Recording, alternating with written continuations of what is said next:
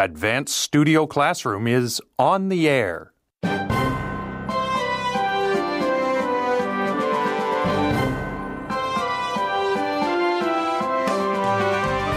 Join us today as we continue talking about the astro-tourism trend.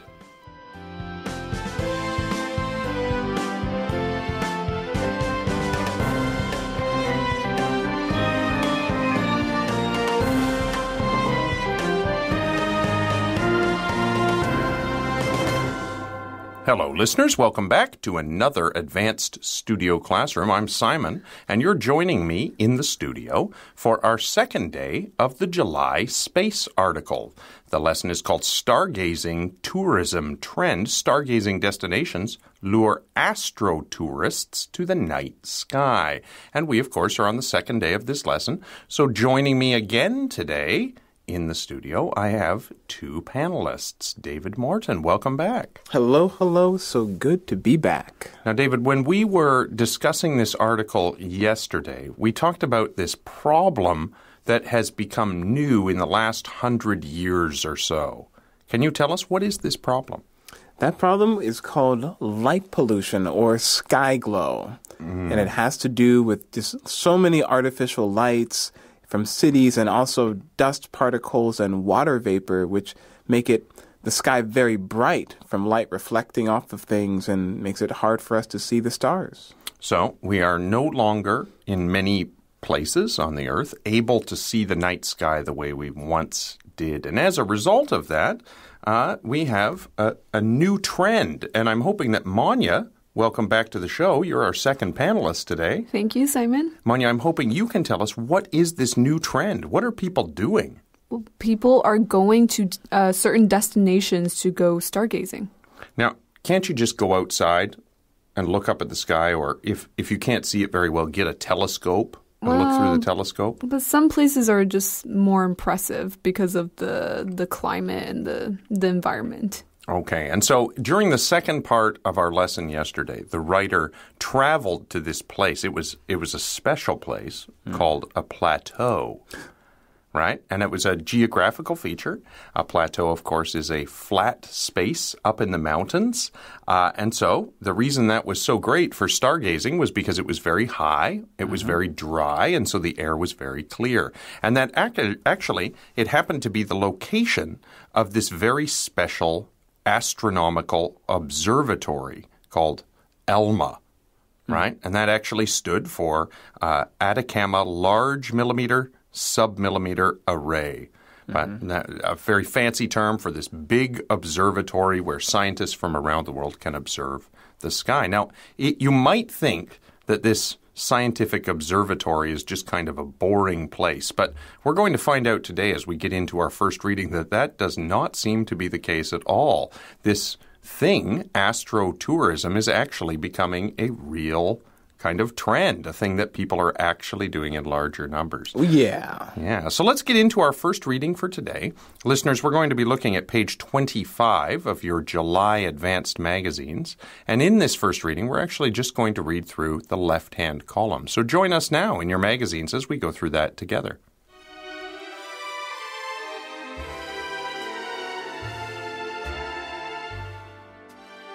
The town is a tourist center with muted lighting and dirt streets lined with restaurants, souvenir shops, and tour operators offering desert adventures. It seems there was a stargazing operator on every block. Venturing into the dark. A late-night, half-hour bus ride took me out into the desert. After climbing out of the bus, I stopped in my tracks. It was so dark I couldn't see the ground. But no one needed to point out the Milky Way. There it was, a vast streak composed of billions upon billions of stars, packed so close together it seemed as though one blended into another. The Envoys of Beauty, Ralph Waldo Emerson, and Jewels of the Night, Henry David Thoreau, that made Vincent van Gogh paint masterpieces were on display. About a dozen people on our tour spent the next hour sitting on wooden benches while a guide pointed out the stars, constellations, and planets. Before it was over, each of us posed for a photo with the Milky Way as a backdrop, providing a nice souvenir. Okay, and so at the very beginning of this reading, they describe this tiny town. Now, we learned actually yesterday that its name was San Pedro de Atacama. But this town, it's become a full-blown tourist center. But this is a little different than most tourist centers. When you think about a tourist center, Manya, what kinds of things do you usually think of? I don't know. Just like a gift shop, I guess. Nice. Like that, yeah. I'll tell you, I think of Las Vegas. Or like Disney World or something like that, right? Yeah. So it's like you have these bright, shiny neon lights and, you might, I suppose in a more Asian context, you might think of something like Hong Kong or like, Tokyo, something like that, where you see all these bright lights everywhere and like people bustling around. The reason this is a little different is that all of these tourists are coming here to avoid the lights. So in this first sentence, they say the town is a tourist center with muted lighting, right? Now, when you mute something, what do you do with it, David? You basically turn it down or even make it silent. If it's sound, usually mute is silent, but here muted just means you've turned down the lights. They're a little softer. So very minimal light, very few lights in this town. It also describes the place as having dirt streets, but that doesn't seem too tourist spotty. But then we continue on and hear that there are restaurants, souvenir shops, that's your gift shops, Manya, and tour operators offering desert adventures. Ooh, yeah. Okay, and in particular, these tour operators, they're not just offering desert adventures, they're offering stargazing adventures, right? And so it seems there was a stargazing operator on every block, meaning this has obviously become the big business for the town. Okay, so our writer decides to take up these tour operators on their offer and to head out into the dark to experience the night sky. Tell us a little bit about that, Manya. Well, he said it was late at night. It was a half-hour bus ride, and it took him into the desert.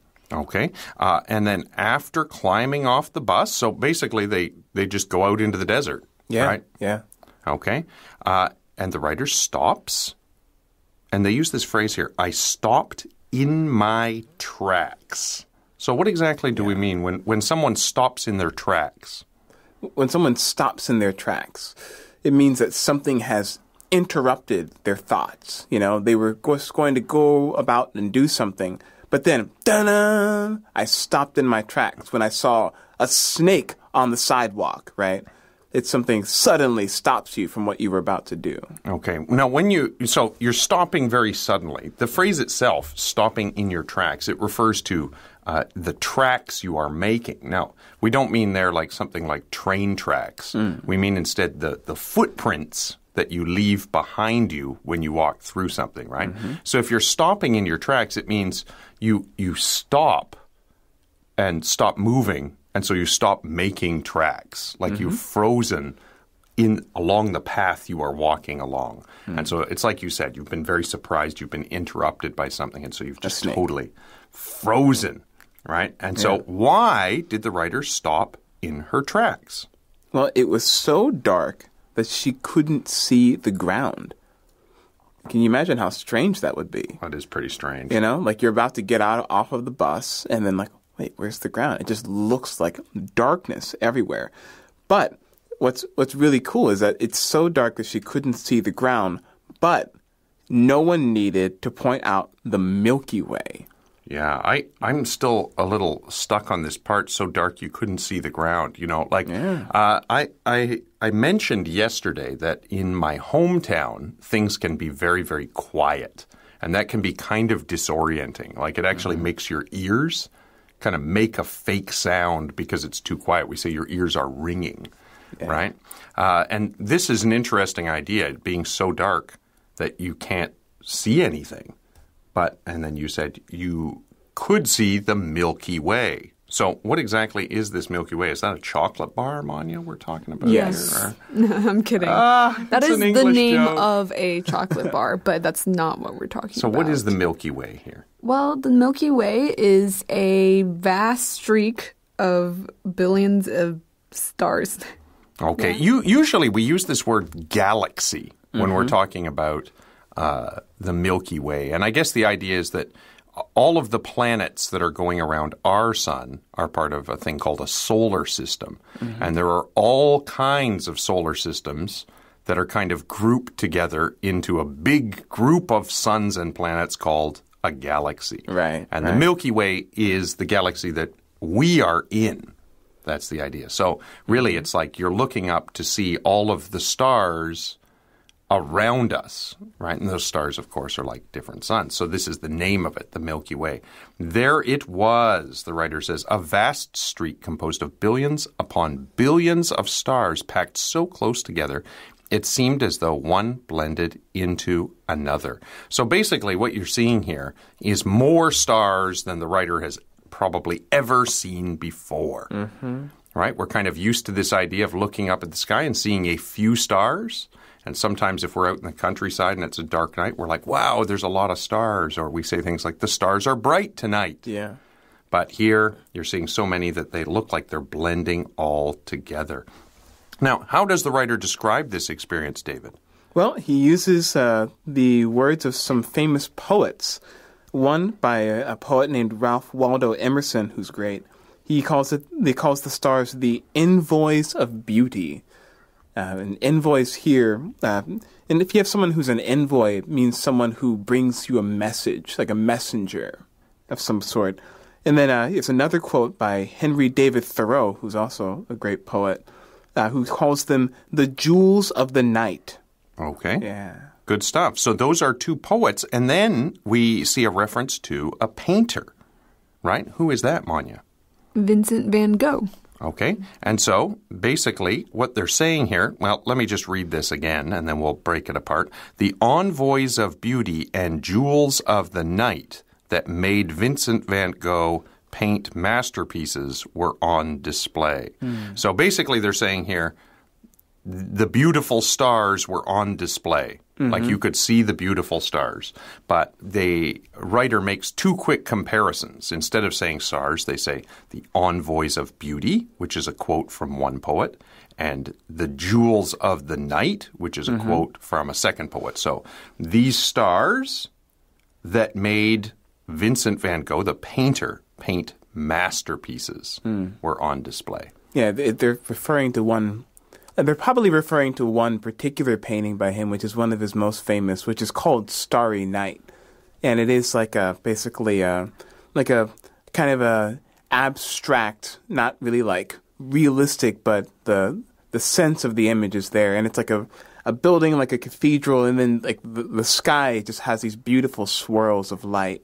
You've probably all seen this painting before. But it's called Starry Night, and it's absolutely gorgeous. Yeah. Now, you will remember, listeners, that this is the second day of this lesson. And so if you are joining us for the first time today in this second part of the lesson, you won't necessarily be aware that yesterday in the lesson, in the first part of the lesson, they talked about how the sky, the night sky, has traditionally inspired all of these different kinds of people, poets, artists, writers, scientists, different things. And so that's why the writer here is connecting her experience with the night sky to the kind of sky that inspired those people. That's really what she's trying to say here, right? The idea being that because the writer is a modern person, she hasn't had the experience of seeing the sky in the way that it was when it inspired all of these people. And now sort of for the first time out here, the writer can have this experience. And so she's invoking or using all of these different artistic terms because that experience that those people had is now kind of like her experience. It's kind of a deep artistic reference, I think, the writer is making here. Yeah. So just something to be aware of. And then the writer gets back to what happens on the tour. What do? now they're out of the bus, Manya. They spend about an hour sitting there and looking at the stars. Okay, now this clearly is a tourist thing because they don't throw themselves on the ground and stare up at the sky. They sit on wooden benches, right? Yeah. So they're at a site that has been prepared for tourists to come to and sort of have this experience, right? And more importantly, they're not really just staring at the stars, though, of course, that is the whole idea of the thing. They mention here that there's kind of a guide, like a tour guide, who is providing them with some information specifically. The guide is pointing out stars because, of course, in English, many different stars have names. And in particular, groups of stars that are kind of called constellations. We've traditionally sort of thought of them as looking like a picture. Right. Like if you were to draw lines between the stars. And so the idea is that this guide is pointing this out. Like, oh, there is the Big Dipper, which of course is the famous one we talk about in the northern hemisphere of the world. That's the one that looks like kind of a drinking cup. Yeah. Right, with a long handle, right. The Big Dipper. And so that's an example of a constellation. And then, of course, different planets, too. And then they do something else. This is a very touristy thing to do. They all pose for pictures. Yeah. And what's in the background? Well, the Milky Way is the backdrop. So the Milky Way is behind them. And they get a picture with themselves, which is a nice keepsake or souvenir. Good stuff. That brings us to our second reading, and we're going to have a look, listeners, at the right-hand column for that reading now.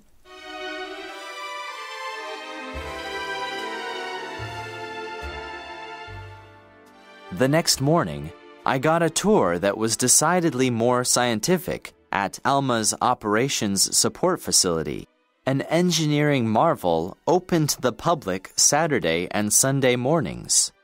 Admission is free, but it's best to make a reservation well in advance at almaobservatory.org/en. Perched 6,000 feet above the operations facility, the radio telescopes aren't within view of the public, but people can see the data pouring into computers monitored by scientists. The facility has an extensive education program that can keep visitors entertained for hours. A growing tourism attraction. Because most of us don't have access to clear skies like those in the Atacama, destinations offering dark sky experiences have become tourist attractions. It's part of a larger trend of so-called astrotourism, according to Levine. We are living in a new age of space awareness, he said. People are looking to the skies as never before. Okay, and so our story here in the second reading picks up basically after this tour that the writer was on, and this starts with what sounds like a more professional travel writer sort of tour, right? Right. What does the writer do the next morning, David? Well, the next morning, she's going to go to the Alma's Operations Support Facility, and they're going to basically give her a tour. They've opened some parts of it to the public on Saturday and Sunday mornings, and they kind of take them around. And admission is free, so if you're thinking of checking this out, hey, maybe that's a great time to go. Now, they use a whole bunch of terms in here. So they say, for example, the writer got a tour that was decidedly more scientific, meaning it was a lot more scientific. Now, that might seem a little weird to you as a reader and a listener, because on the tour that the writer did the night before, you know, the tour guide was pointing out the different stars and the different constellations and things. We would generally think of those as the kinds of things you might learn in science class. But here, we're going to a much deeper level. It's a more scientific tour.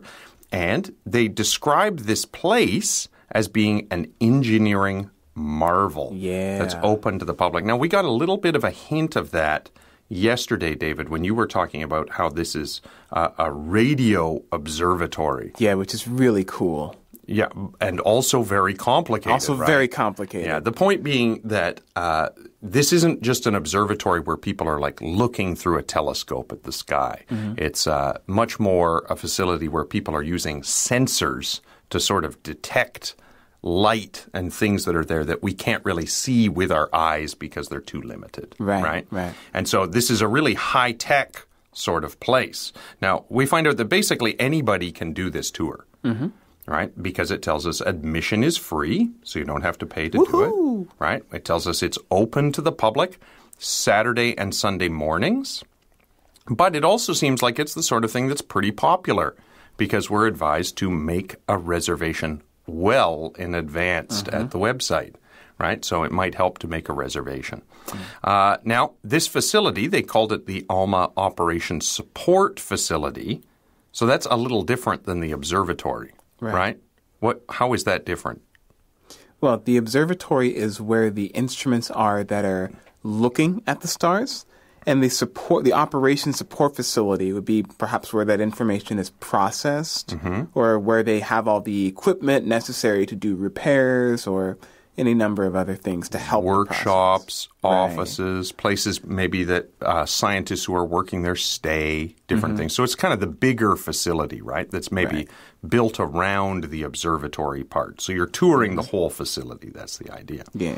And this thing is perched 6,000 feet above the operations facility. Now, when I say this thing, I don't mean the operations support facility. We're talking about the actual observatory. Yeah. Right? Yeah, the radio telescopes themselves. So they're actually 6,000 feet above the facility that the writer tours, right? And it says they aren't within view of the public. Now, that doesn't just mean they're not open to the public. It also means you can't actually see them from this support facility. And again, they use that term radio telescopes, and that was a term that you mentioned yesterday, David. Do you want to just give a one-sentence review of what they are? Absolutely. Oh, I'm so glad because I can't do it. A radio telescope is a telescope that enables you to see certain kinds of light that your normal eyes can't see. So you're seeing more stars, more galaxies, and the way that they behave together. Okay. Now, 2 sentences, sorry. Why cheating. That's okay. Why do they put these radio telescopes 6,000 feet above the rest of the facility? The closer they are to space, the better the more effective they will be. The better the view. The better the view, right. So people can't get up there to that operations facility, but they are able to see the data pouring into computers monitored by scientists. So you're right, David. This is operations support facilities where they're keeping and analyzing the data so you can see all of that stuff. It says the facility has an extensive education program that can keep visitors entertained for hours. So this is probably the big draw. If you're looking to learn about things that are going on, this is the place to do it. Now, Manya, our last section here tells us a little more about this kind of trend, this tourism trend. Tell us, what is this trend? Tell us about it. It's astrotourism. Okay. Now, we talked about that yesterday, like what this word means. Tell me one more time, just quickly, what is astrotourism? So it's going to places where you can... Oh, I'm not good at explaining this. Oh, it's okay. I'll help you out. Okay, Astro means space, right? Yes. So we see that in things like astronaut was the example we used yesterday. That's a person who travels to space, right?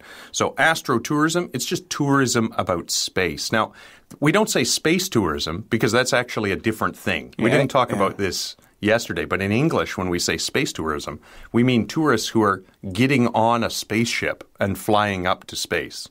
So astrotourism, it's more like astronomy tourism, like looking at the star tourism.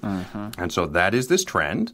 And, Manya, you said that people don't necessarily have a good chance to do this, right? And so what are they doing? Well, they're going out of their way to find places with dark skies, right? And they're going on there are these places that offer dark sky experiences, and these have become a tourist attraction. And actually, there are more and more of these. Apparently, there's some in North America as well. Yeah, I actually know a guy who just traveled to really very far in the north of Canada to try to see the Northern Lights. Wow.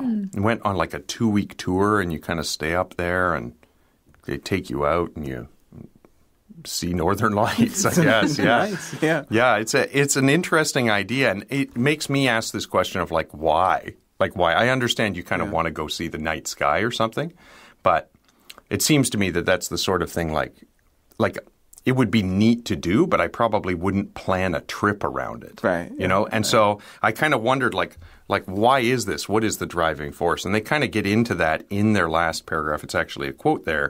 It says, "We are living in a new age of space awareness." Yeah. People are looking to the skies as never before. And that, in particular, stood out as interesting to me, that idea, because one of the things that Josh Bickle and I have talked about during a number of these space articles on Advanced is this idea that space is no longer cool. So even Josh and I are too young to remember when space was really cool. Oh, but there was a time, you know, when it was like they call it the space race, when That's like true. Russia Yeah, and the yeah, U.S. yeah. were competing to get to the moon and all of this different kind of stuff. And it was like every kid wanted to work for, and I always say this wrong, NASA. Yeah, NASA. You're right the first time, NASA. I'm not American. It's not my fault. Yeah, it's okay. So the point being, everybody wanted to work in the space business. And then, you know, that trend kind of died. Like, you know, by the time the space shuttle was going up to space all the time, people didn't even pay any attention, right? Unless something terrible went wrong. But it seems that is starting to change again. And I know in particular that there are a lot more countries getting involved in space. China has a big space program now. The European Union's getting involved. But there's also a lot of private companies. Yeah, I think that's the interesting thing now is that there are these private companies that are now sending their own vessels into space, and that's going to really change the way that the space race, this new space race, develops. The point being, this is kind of an area where we're hearing a lot more news, and it's a kind of an interesting growth area, I guess, in terms of industry and things we're aware of. And so this astrotourism gives people who maybe are never going to go to space a chance to participate in all of that excitement and that news that's surrounding these things. So it seems like an interesting trend to me. My experiences with the night sky, when they have been, you know, sort of special experiences, have definitely been great things that were worth doing. And so it's the kind of thing where if the place you live is not going to allow you to see the night sky in a way that gives you this experience, you might want to travel to do it. Sounds like an interesting idea. Yeah. Listeners, thank you so much for joining us for our July space article. We're looking forward to having you join us for another Advanced Studio Classroom. But until then, I'm Simon. I'm David. And I'm Manya. Saying goodbye. Goodbye.